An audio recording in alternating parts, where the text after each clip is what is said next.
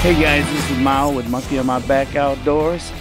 I'm in my backyard with my little puppy Kira, little 2-year-old German pit.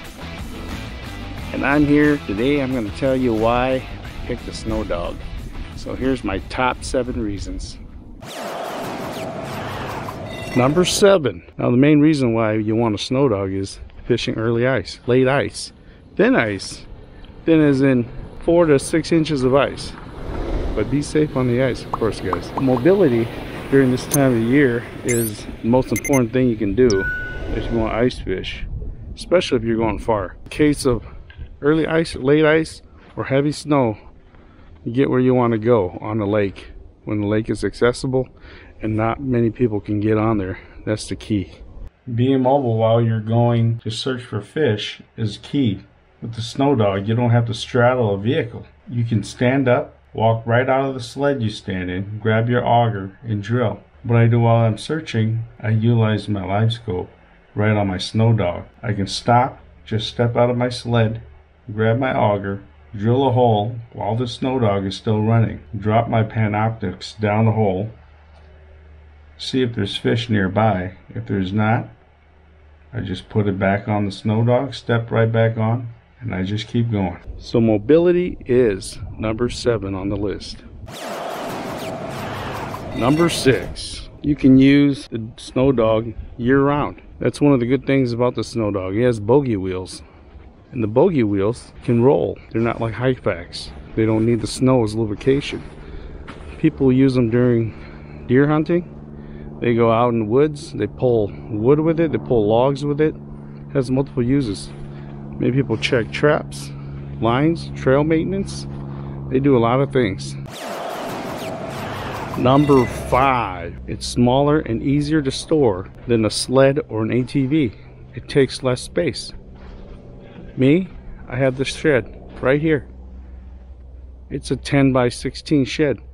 I put it in the corner, I cover it up with this bag, it's cover, and it's good to go for the summer. In the winter, take it out, put it in my garage. Some of the videos you've seen where it sits. Number 4, the Snowdog has an engine on there. It's technically just a snowblower engine. It's easy to maintain.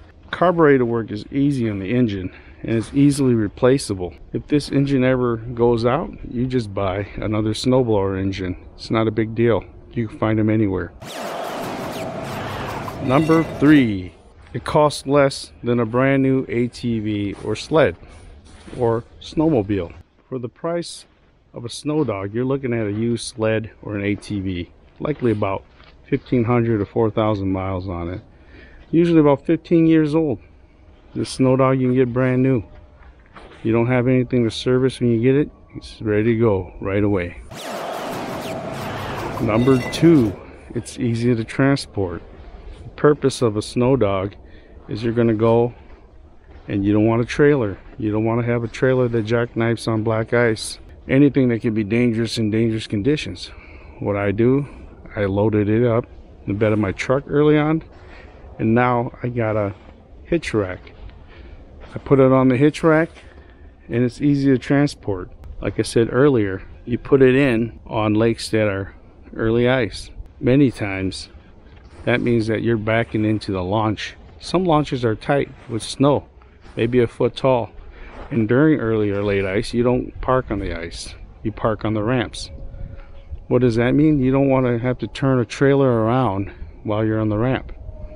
You don't want to have to deal with backing up a trailer in a foot of snow. Trailer wants to trail wherever it wants to go when you're backing it up in deep snow. And number 1 reason why I bought a Snowdog, it has a light footprint. Mine, the utility model with reverse, is lightweight.